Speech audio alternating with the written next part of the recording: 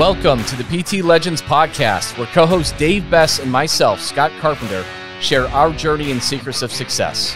From our humble beginnings as personal training employees of a big box gym to struggling studio owners that have made every mistake in the book, to where we are now, the owners of a multi-seven-figure business operating multiple personal training studios internationally, and now coach and mentor to fitness professionals in 5 countries and counting. This is our story, and these are our secrets. Subscribe to our podcast, learn, take action, and build your own fitness empire.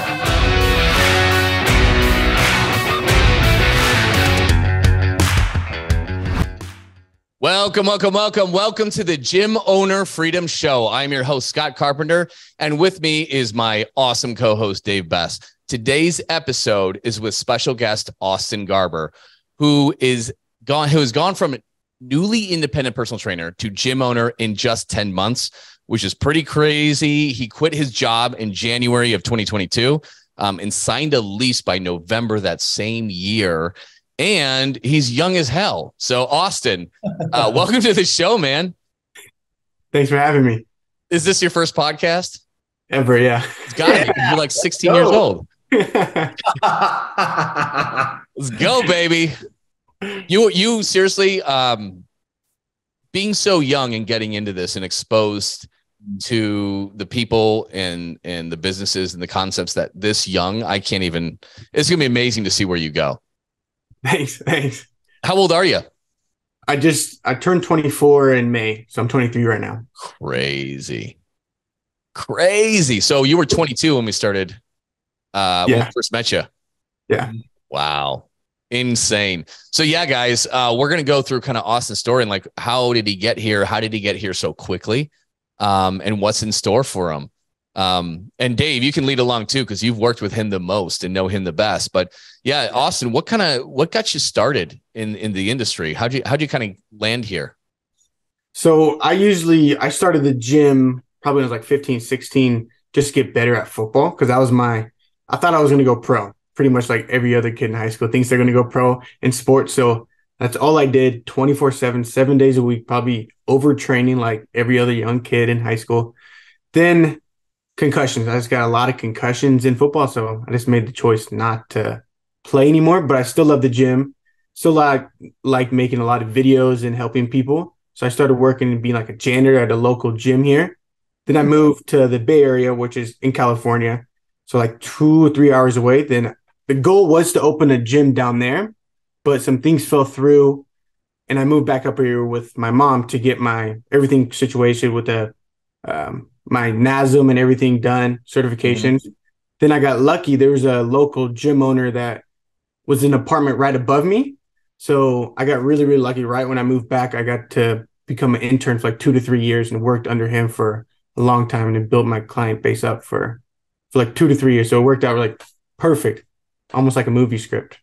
Yeah, it's not bad when you're living like right above the place, huh? Yeah.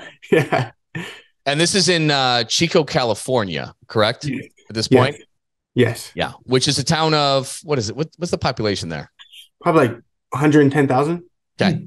Yeah, so decent sized place. Yeah. Not a major metro, but a decent sized place. And so you started as an intern, then you kind of were full time as a personal trainer, right?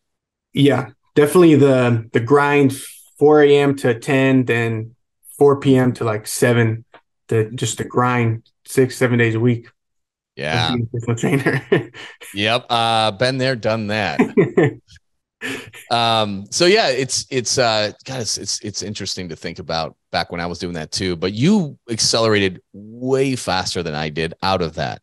What kind of led you to wanting to go off on your own? So I had kind of falling out with my boss. And so I was always friends with Cody Sweet. He actually owns a gym right next to where I used to train. And so when I quit, I knew I had to get information because I know there's people doing this way better than I'm doing it. And they're already become really successful at owning their own gym. So I just sought out everybody's information, and he linked me up with you guys in the beginning of January. Yeah, and shout out to Cody Sweet. Anybody has a cardio kickboxing gym, Oh, He owns Sweet Fitness Kickboxing in Chico, right? Yeah. Crushes it, annihilates it. He's a genius at marketing. So, and I know he doesn't really publicly do it, but occasionally he works with cardio kickboxing gyms and kind of group model type stuff. So if you ever need anything, he's a good guy to go to.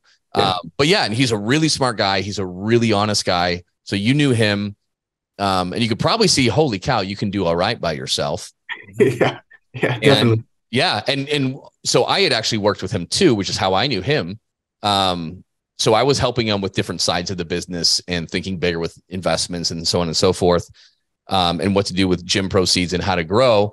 And yeah, he connected you to me, and we hopped on. And you're like the smartest freaking 22-year-old in the world, not because of your extensive knowledge, but because you had the foresight to go to people who were already doing it and were already successful. Mm-hmm. And first off, let's be clear, at 22 years old, I was still binge drinking multiple nights a week and was a complete waste of space and just not focused on anything. So you are infinitely smarter than me. At 22, I was a goon. What were you, Dave, at 22? Oh, it's a mess. So my best friend and I, we had a show called Clown Shoes. So that's all you need to know. Brad and I, Brad, we had a show and I had long hair with like blonde highlights.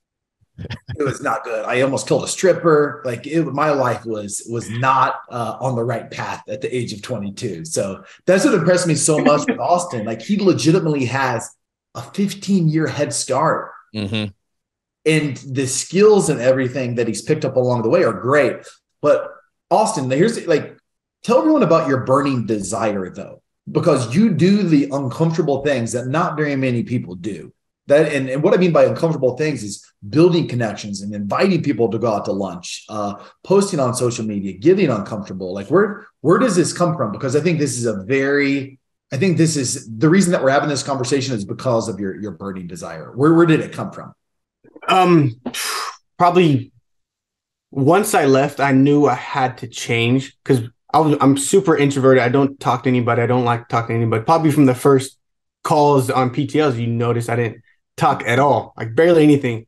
But I knew I had to do what made me so scared. That's why I post a lot on Instagram and reach out to people because I'm so scared and so insecure about people judging me that I know I'm going to grow so much from it. And it's obviously has. It's amazing. That's like one of the most inspiring things I've ever heard. I'm serious. It makes me even want to tear up on it. Cause you aren't innately, that outgoing, boom, in your face, high energy guy. And this is your chosen field.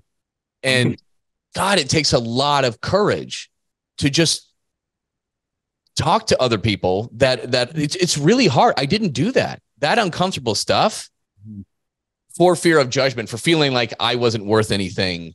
I hid from that. And it takes a lot of courage just to go out and seek help like that at that age, at 22. That's really inspiring. Thanks. And it's just, and you look at how much you've grown in 1 year. Yeah. In 1 year from getting uncomfortable and doing that. That's so cool. Yeah. Because other people, you know what they say? Oh, I'm just introverted, so I'm never going to be good at this. I'm never going to be good at sales. I'm never going to do that. Not you. That's awesome. What's your big learning lesson, Austin? So you've been with us for, I guess, has it been over a year? Right at a year. Yeah, right at a year. Right at a year. What's your biggest takeaway so far? What have you grown at the most? Because we've done, objection handling and getting in a pitch. You have some technical things, but or maybe that is your big learning. Where's been the biggest growth in you? I think just the confidence to listen to your gut. And because I think a lot of us know what to do. It's just, we're scared. And I think just listening to your gut and feeling confident and talking about getting over the objections and pitching and just getting that confidence in yourself. I think it's called imposter syndrome that a lot of trainers and a lot of gym owners or anybody has. Is just getting over that and facing it. Is the best thing I've got from PTL for sure. I love that. Yeah. It's uncomfortable because when you first start off on your own, you had a handful of clients and you were charging really low rates too. Yeah. right? And so that, really low rates. And it's great because you got clients and you got to make a living and stuff. So that's what we all do. We have that fear, right? We got that fear. And the only way to get them or retain them or keep them is to charge a really affordable price, right?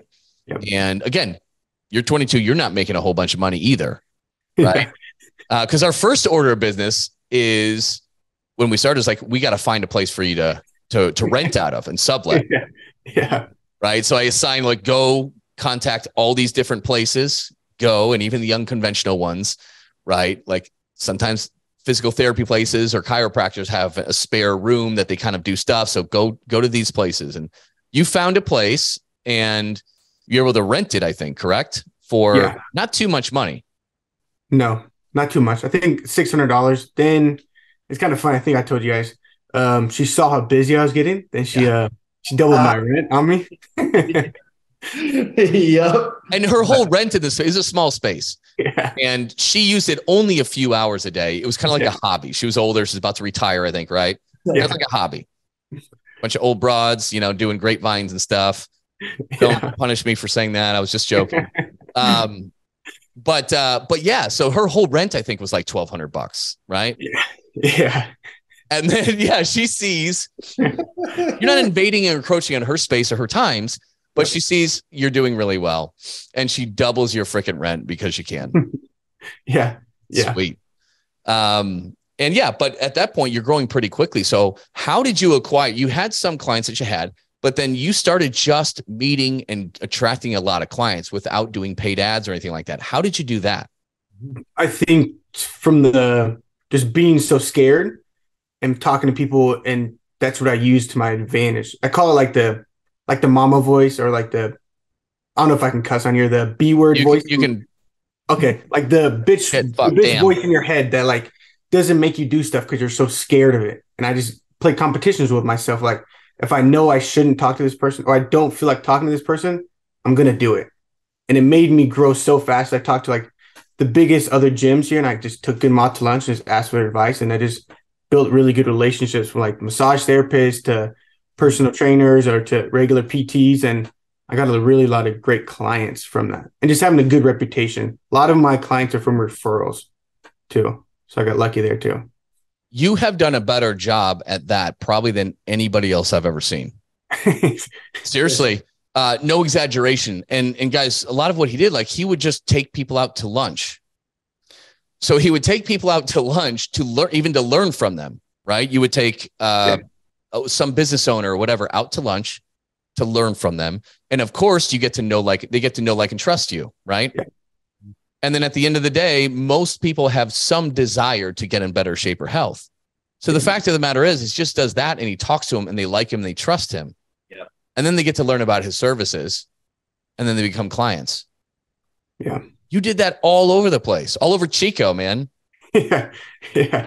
So I got, it was fun. Just getting uncomfortable. That's all it is. Just getting really, really uncomfortable. It's amazing. It's hard enough for people to take action that aren't uncomfortable with those things. So that's why it's so inspiring that you chose to do it. And you're a lot more uncomfortable than the average person with that. Yeah, 100%. Every single day. Most about that though, like it's, as we're recording this, is 2023. ChatGPT can write better content than all of us combined. Okay.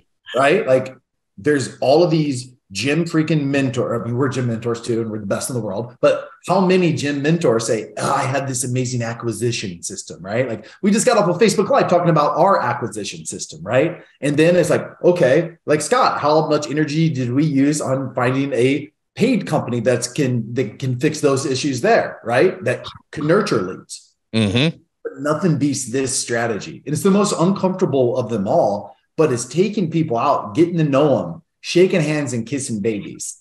That strategy works. It is fail-proof, but 1 out of a million people do it. That's why Austin's on this podcast, opening up his own gym within 10 months, because he did it that way. Yep. That's it. And 99% of people aren't willing to do it. Mm-hmm. And I'm not saying you have to do it. If you're like, well, I'm doing pretty good, I don't want to do that.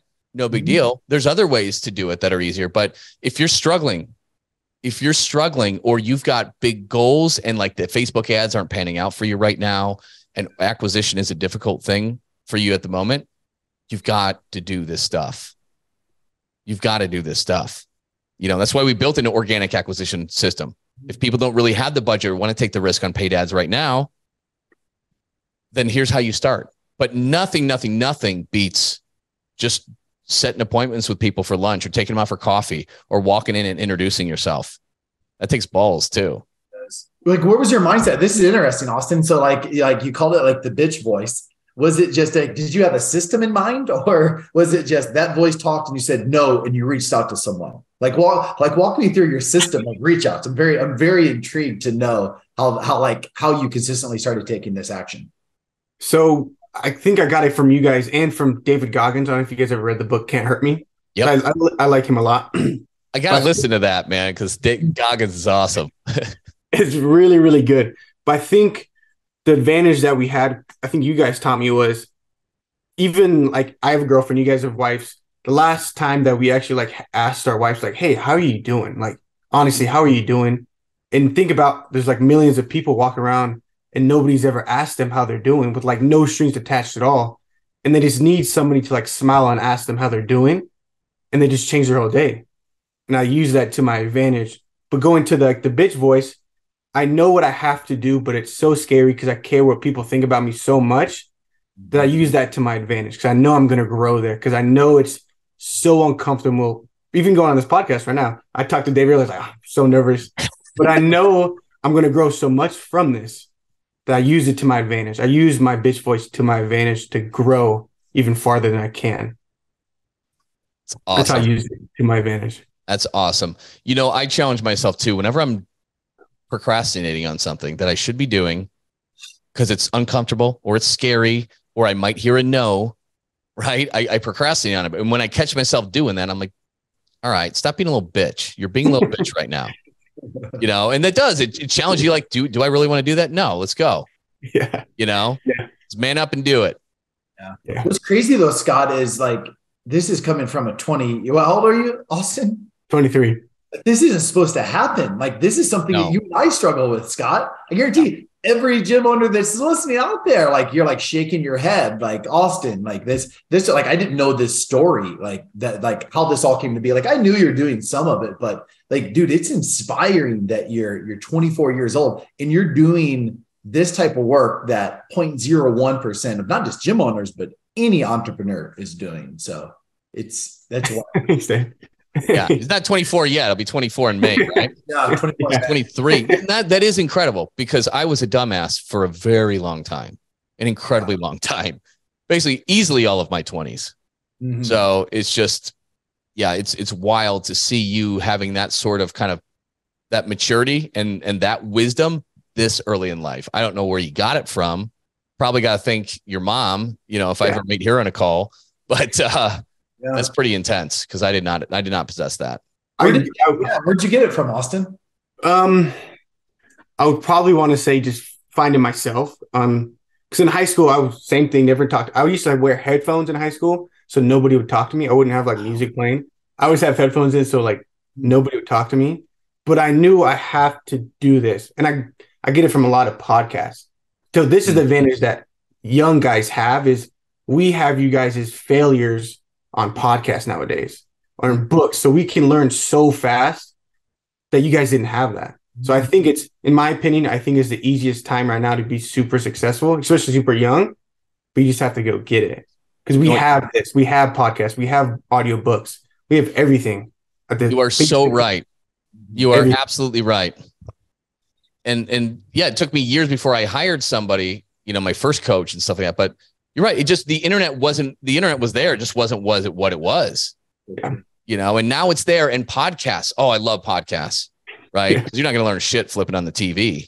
But podcasts are such a good conduit. And I think when I struggled and I had my tough things, that my favorite episodes were the ones that when successful people, I was listening to them, they were sharing their struggles and where they effed up and they thought they couldn't hack it and they fell flat on their face. It's just good to know that I'm not alone, and that B, that they were there, but look at where they're at now. right? Yeah. I think the biggest thing people have to do is kind of drop your ego and ask for help, especially in the whole fitness industry. You have to ask for help. And my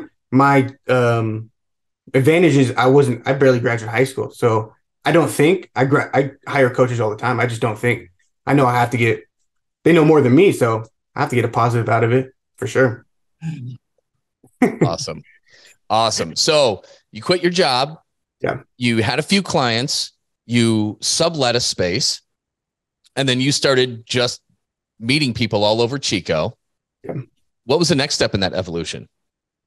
Probably just having good enough structure to on the DC would really help a lot because it can weed out the people that you don't really want in your gym. So that helped a lot what I got from you guys. Then having the PC and having the structure to have deep conversations to figure out what's really causing the pain. Because I think it's deeper than just losing weight and gaining muscle. It has to go deeper than that. It's probably most likely from a childhood, which I've found. And you have to, as coaches, you have to dig in that deep to really change somebody's life for good and to keep the weight off for good. And what you guys taught me how to do that. That's awesome. Yeah, it takes some reps to get good at that. Yeah. Right. And I remember when I was talking to Lakin and she had mentioned that she'd been on calls with you. This is a while ago, but she said Austin now versus Austin 3 months ago, an entirely different person, entirely different person. What did you see during that, Dave? Oh my God. It's in just looking back and this, just talking with Austin, just the kid, it was just, it's insane how quiet he was. I was nervous for him. He was so freaking shy and introverted. And you could tell, how much did you sweat during those initial? I bet your back had to be soaking wet with sweat. Am I correct with that, Austin? It's to this day. I'm do I want to say I'm busy right now? Every single time is a coaching call. Every single time. It's so uncomfortable because I look in front of people. I'm these people are in their 30s and 40s. They've done this before. I'm just 23. I don't know what I'm talking about. But once you get in there, you see everybody struggling together, and it's a big, good atmosphere to have fun. Once you're in it, you're in it. It feels good. But the first 5 minutes, you're about to go into the Zoom call, you're I don't know if I really want to do this today. Every single time. It's just working out. It's just he consistently put in the reps. And I know this conversation, this is probably 6 months ago. If Lakin would talk to Austin now, another 6 months later, he's probably quadrupled or maybe even 5x. Now when he's on our calls, I mean, he does not handle objections or pitch a transformational program like a 23-year-old. He's seasoned. But Austin, where do you get it from? Right? Where do you get this passion for fitness at? Because I think that's something you have so much conviction to it. Where did the fuel come for that passion? I think definitely seeing my mom struggle with her weight her whole life. Because I've been an athlete my whole life and I've never, because I was immature and didn't get why can't you just lose weight? It's easy for me. I'm in high school. I've done tons of sports. It's easy for me, right? I didn't understand the struggles of a mom, or definitely a single mom. I think that's one of the hardest jobs in the world is to be a single mom, or even being a mom. You get the whole world pretty much on your back. And to now you have to cook food and prep food, almost 2 meals now. I think that's what my passion drives from, is seeing my mom struggle her whole life, and her story. It just makes my life look a lot simpler than the stuff she went through. So just the passion came from definitely seeing my mom struggle through everything in her life, not just health and fitness, just everything going through her life. And I know my gym, which is till this day, it's changed mom's life because I wish my mom had me when I was younger and seen her struggle, seen her cry every day looking at the weight, seeing her weigh out chicken breast, no flavoring, white rice, like the average person. And I absolutely hated it. I hated the trainers she trained with. They were super mean, killed her every single day, didn't have energy to do nothing. And I vowed to this day to not do that or change the way fitness is seen definitely by moms, for sure. That's where my passion comes from. That's so good. That's so good. Yeah. So good. And wow, man. And yeah, a few months and you keep leveling up and you keep learning everything. And you showed up to the dang calls every week, multiple times a week. So your level up process, it was just like, right? Yeah. And then because you were so smart to realize the power of relationships way earlier than anybody, and you're a genuine person. And so things fell into play for you to get to your own freaking, your own gym. Yeah. How'd that happen? So you guys gave me the opportunity, and Cody, we kind of bullshitted a couple of times. Like, hey, we should open a Greenlight, which is you guys' franchise. We just bullshitted. One day we just saw each other at the gym and kind of looked at each other like, you want to do this? And we're like, yeah, fuck it. What do you got to lose? Then we gave you guys the call. Then we just had a meeting. Then we called you guys like the next day and said we're down. So it was like instant. Yeah. It was pretty fun. Awesome. It was awesome. Because Cody, like he just crushes his cardio kickboxing plays. And he's kind of bored there, right? He's like, I need to do the next thing. Whether it's another one or this or that. And yeah, you guys had a great relationship. Yeah. And at the end of the day, like it all came together where you guys are going in on it together. You're the operating partner. And it's amazing because Cody also has this huge network. Yeah. This gym is very high volume, right? So he's got all these clients who need more than workouts. He's got all these contacts. And so the synergy between the two places is going to be insane, right? Yeah. It's going to be insane because Greenlight Personal Training is all about overlapping PT. So you have some good volume, but a very high price point, right? And it's more than just workouts, right? It's bringing mentorship, exactly what you want to do and how you wanted to help your mom. You get to do that for every single one of your clients with the program. And I think it truly changes people's lives going through the mentorship.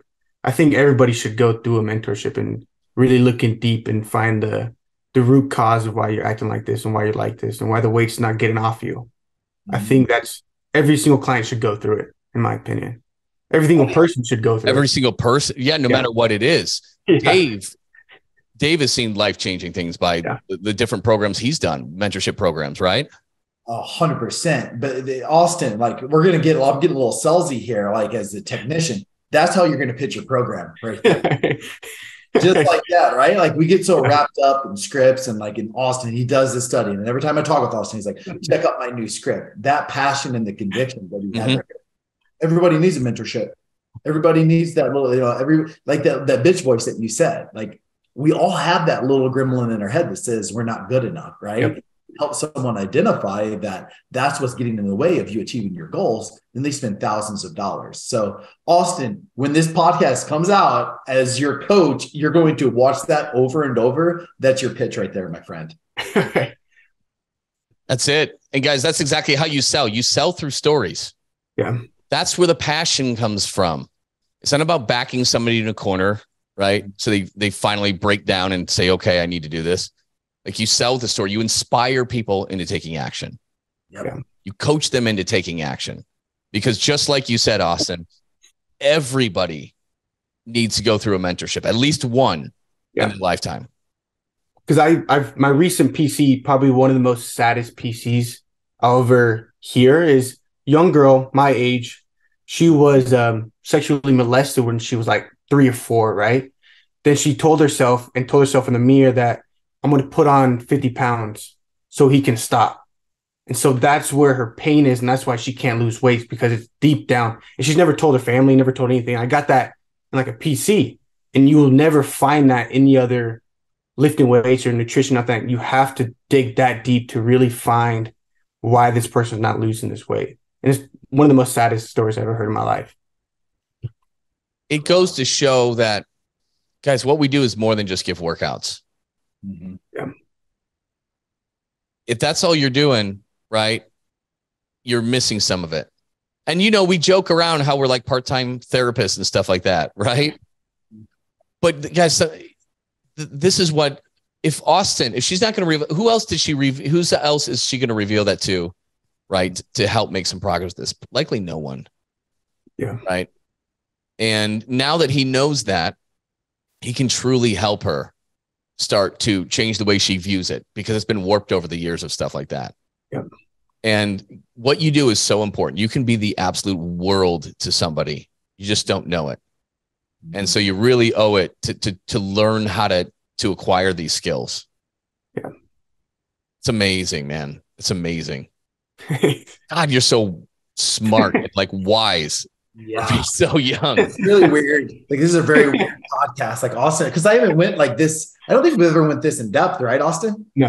Like, I knew he's like deep, but like he's like speaking. I'm just shaking. I'm just nodding my head along, and it's just really, it shocks me to my core. You're this young, man. It just shows how you're really going to make a mark on the world, and it's like you're going to help people truly transform their lives. And it's not about the weight. And it's so amazing that you, like, for years up until I was 36, I thought as my job as, a fitness person was, help people look better in the mirror. And it's insane to see someone your age truly understand that fitness isn't about what you see on the other end. It's how you feel. So yeah, it's going to be amazing to watch your journey, my friend. The next 1,000 days are going to be crazy. Because I think, because most of the gym owners listen to this podcast, right? Mm-hmm. I think majority of people listen to this podcast.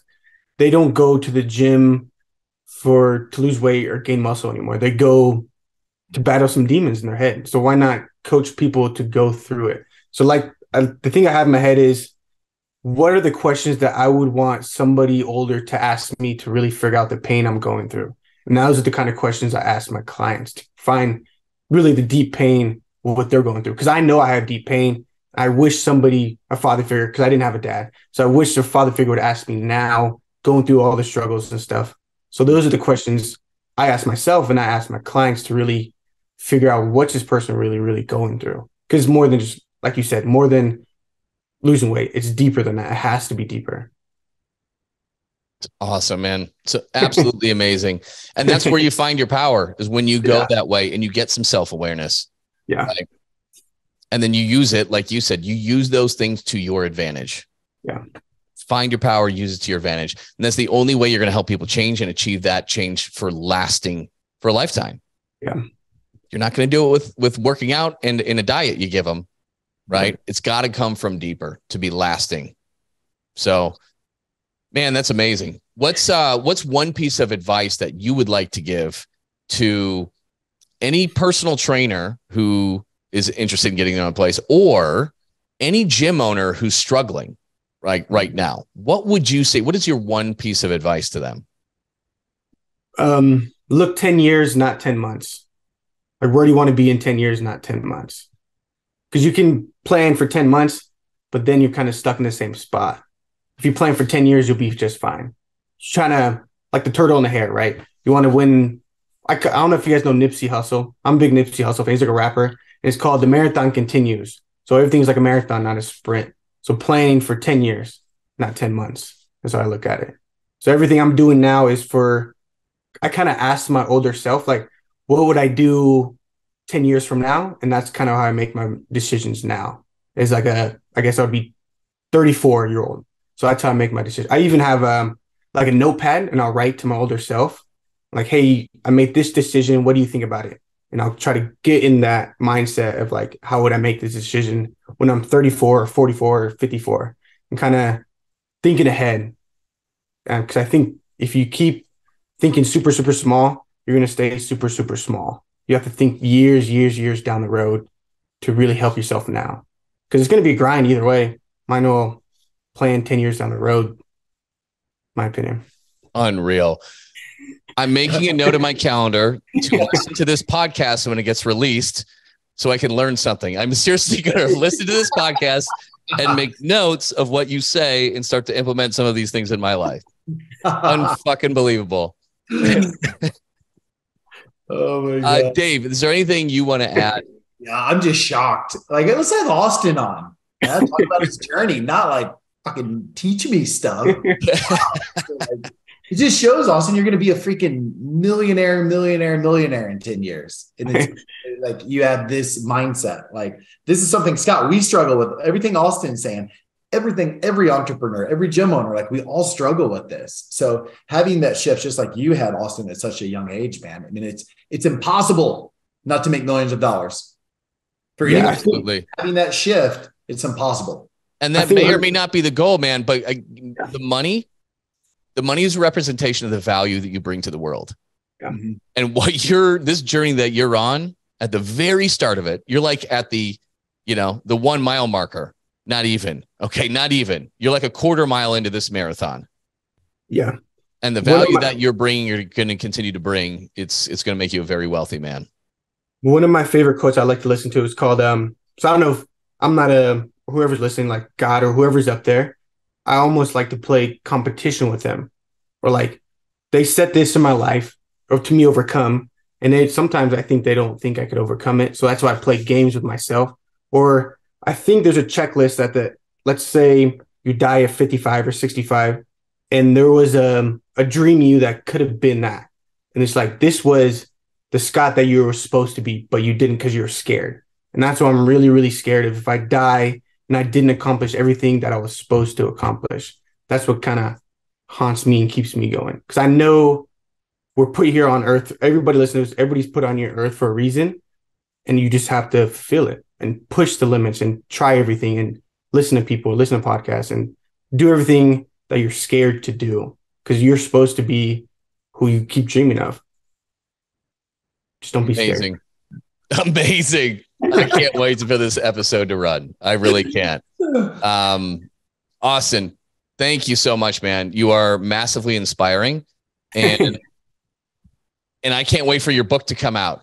I don't know if it's going to be in 2 years or 5 years or whatever it's going to be, but I can't wait for your book to come out. And I want an autographed copy. And I look forward to that day, man. It's been a pleasure knowing you for like literally just a year now and seeing and being a part of that growth and what you have to do and what you're going to do. It's freaking amazing. And I'm pretty honored to have met you. Thanks, guys. Thanks for the invite. Absolutely, man. Guys, thank you so much for watching the Gym Owner Freedom Show. It's such a powerful episode. So don't forget to subscribe to the show. Leave us a 5-star review. Check out our free resources in the notes. And if you know anybody that would be inspired by this message and needs to hear this message in Austin's story, please, please, please share this. Thanks a lot, guys, and we'll see you next week. Dave and myself, Scott, would love to thank you for tuning in and listening to the PT Legends podcast. You can get direct access to us by joining our free Facebook group. Go to www.facebook.com/groups/7-figure personal trainer. That's 7-figure personal trainer with the number 7. Don't forget to subscribe to the podcast so you can keep on learning and keep on living. Finally, if you picked up any tips whatsoever in this episode that you found helpful, be sure to leave us a review and tell us what you like best about it. Can't wait to see you on the next episode.